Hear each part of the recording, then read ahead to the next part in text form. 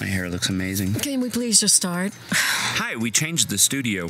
A much prettier one. Today we're talking about things that really only Colombians say, like other Latin countries. Anyway, supposedly, I looked them all up on the internet because that's what I do, and then I'm verifying them with an actual Colombian. You're indeed an actual Colombian, right? I am. Okay, so the first one I'm going to bring up is, it's kind of a forward thing. Apparently, like when you're going to a coffee shop or a store or something, you ask for a gift, like flat out ask for a gift, and I'm going to say it wrong, I'm sure, but regáleme. Yeah. You go Why? up to the coffee shop and you say, regáleme un café, por favor. Un cafecito. Regáleme un cafecito, por favor. That we're coming to the cito part. Why? Do they ever give it to you? Yeah, they always do. Like for free? No, you still pay for it. No, but you're asking for a gift. Yep. Regáleme, por favor. It's like going into Starbucks and saying, give me a free coffee. No, it's like saying, can you please gift me a coffee? What's a gift? Is it something you pay for? You do pay for it. It's morning, I'm Colombian and drinking coffee. Yeah, it's not chocolate with cheese like my daughter. That video, by the way, I'll put up in the corner if you want to check that out. What is the Spanish word for a fat man? Gordo, gordito. Oh, gordito. What is the regular Spanish? Gordo. Gordo. And what's and fat girl? Gorda. Or gordita, like at Taco Bell, which is a meal item named Little Fat Girl. That should warn you something right there. What's a popular term of endearment for your friends in Colombia? Of endearment for your significant other. You have a boyfriend or a girlfriend or a husband or wife. Mom you calls call my them dad fat. gordo. Calls him fat. Yeah, he's like, gordo. 75 and he runs 3 miles a day and she calls him fat. Yeah. When's the last time she ran 3 miles? Just saying. What's with the ita and ito? Because nobody else does that. They don't even do that in Venezuela, and they say a lot of the same things. Agüita? Agüita. And that's an intangible. That doesn't mean a little water or a little like you'd have in a cup. It's like the lake or water in general as it exists in the universe is agüita. See? Why does that make sense? Because that's how we talk. Okay, well, the sun's going to make us all... That's okay. We'll work with it. Okay. Can we keep going? Let's look at the camera. Since we're talking about water, what with the sinks? What's up with that? Why can't you just call them a sink like everybody else? What do you mean? Lava Lavamano? platos, lavamanos. That's just what we call them. That's where you wash the dishes. That's where you wash your hands. So lavamanos as a phrase means to wash hands. No, to wash hands. To wash hands would be lavar manos. Okay. Lava? So it's not even conjugated right. Because it's a noun. Is it a noun anywhere but Colombia? I don't know. I just know that's what it is. Lavamanos. What do they call a bathroom sink, say, like in Mexico? I don't know. I'm not from Mexico. Fregadero, I think. Something like that. I think that's actually the Refrigerator. kitchen sink. No. Fregadero? No. Fregadero, which I think is awful. Why is it awful? I don't know. I just don't like that word. Lavamanos and lavaplatos. See. Do they say that anywhere else?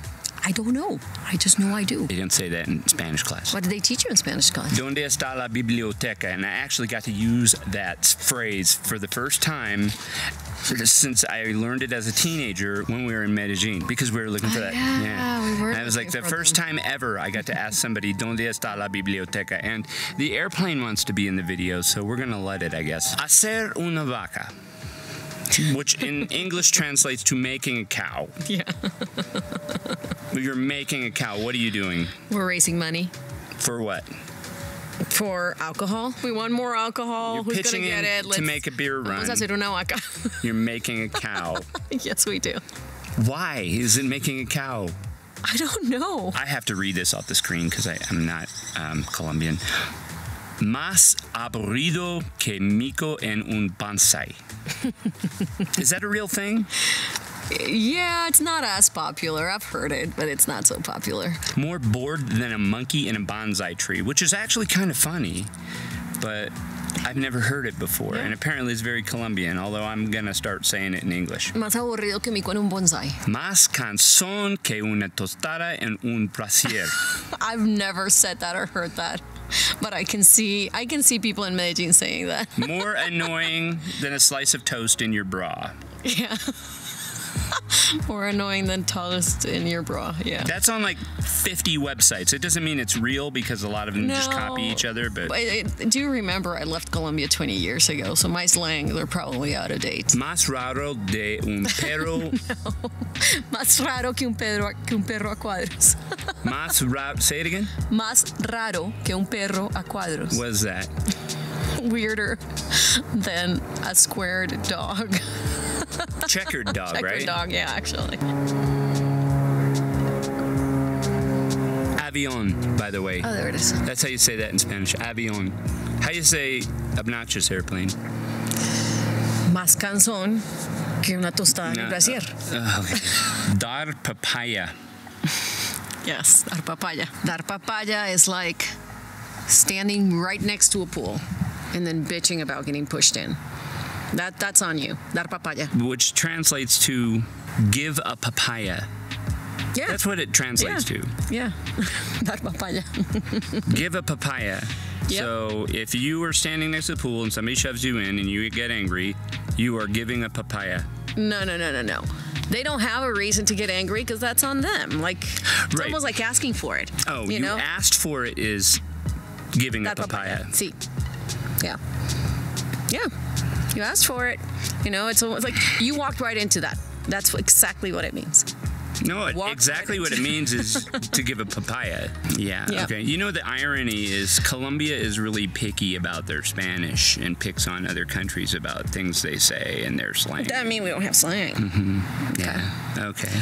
Okay, anyway, tengo mamera. Thanks. Tengo mamera. What's that? Tengo mamera means I don't want to do crap. I'm just, it's not bored.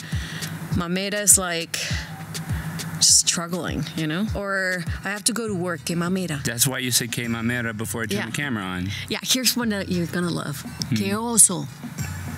What, bear? What a bear, que oso. We say that. We say what a bear. What is what a bear in English? Means what a pain in the butt. No.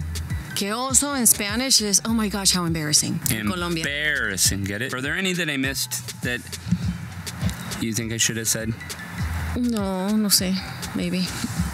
Sure, you missed a lot. Parqueadero. That's parking lot. Yep. Why is that? In Colombia.